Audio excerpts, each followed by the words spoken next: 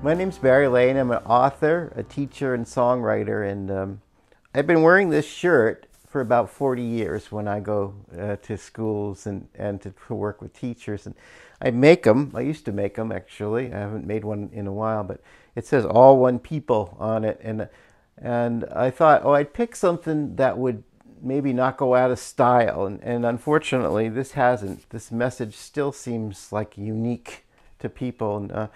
And at different times in history, people will think, oh, you're against the war.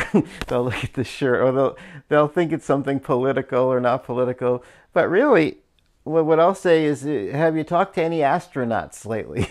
you know, this is the view from the Earth, from the moon. Only 12 people have seen this. Many of them are gone now. Maybe all of them are gone now, looking back at the Earth. And I was once going up to give a speech, and this woman said, "That's very sad." And I said, "What do you mean?" That very sad. And I looked down, and my lavalier mic had covered up one of the L's. Instead of "all one," it said "alone." And I realized those are the two places you can stand in life: alone with your fear and anxiety, or like this, put your arms out, all one. And when I work with children, I've been doing for the last 5 years something called Force Field for Good. And it's a program about teaching kindness through music and literature. And the point of the program is to understand kindness not as rules to follow or not being a bully or so forth, but rather as a way of creating a whole sort of insurance policy around you of kindness. I have these two discs here that my friend Michael Jolly makes. It's called Now by Sulo. And if I put it on, I call it the Force Field for Good. Can you hear it? Kindness is this force field that surrounds us. When we're kind, we create this thing. Sometimes it's called civilization. When you're kind to someone else and they're kind to you. And this force field for good is something that will follow you your whole life and bring a kind of connection and happiness. And so the whole point of Force Field for Good is it's not about obeying or not obeying rules. It's about practicing kindness on a regular basis. And so one of the songs I do is called Know Your Higher Self. And this is actually the first song I wrote. And I teach kids the sign language to go along with it, because it's to know your higher self is to practice kindness regularly. And so here it goes. Know your higher self. Take it off the shelf. Give it room to play every single day. Forget about the fight. Reach for what is right. You can teach yourself to fly when you want to cry. And I teach that song to kids, and we do it together. And if I do it now, I'll grab my guitar, and it goes like this. I was standing by the school door, waiting for the bell, when Roger pushed me over so hard I fell. I wanted just to punch him, make him feel my hurt, but something deep inside of me sounded the alert. Know your higher self, take it off the shelf, give it room to play every single day. Forget about the fight, reach for what is right. You can teach yourself to fly when you want to cry. One day in the lunchroom, some friends were laughing loud about the newest student, and they formed a crowd.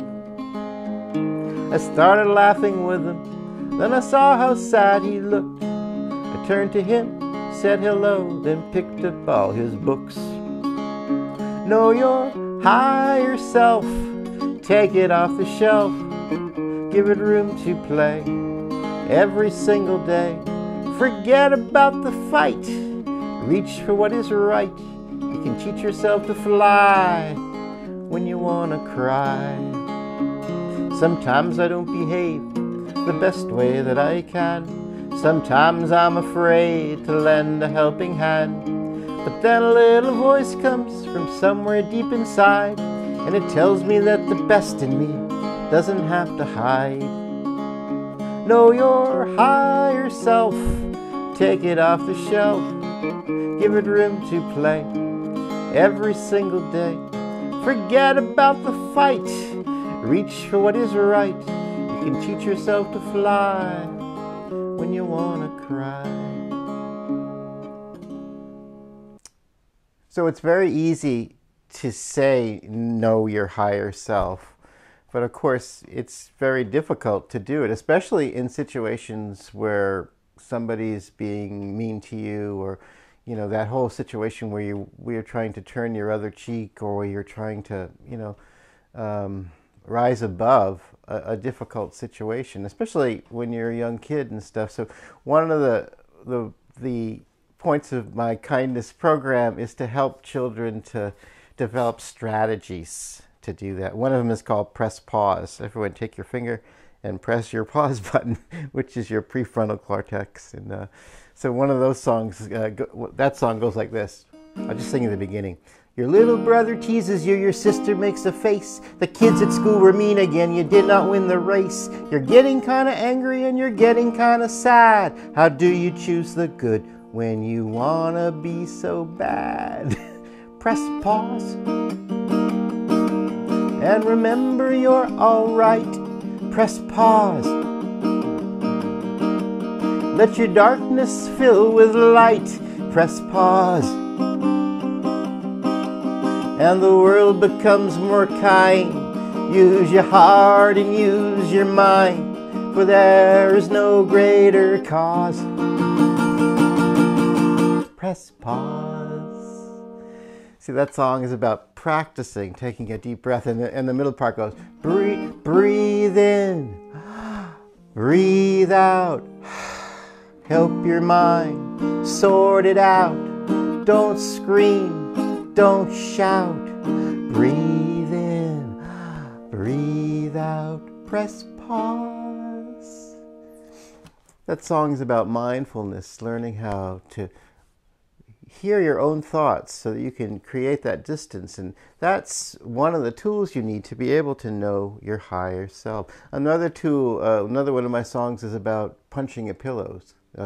It's called Punch a Pillow Blues. She gets up in the morning.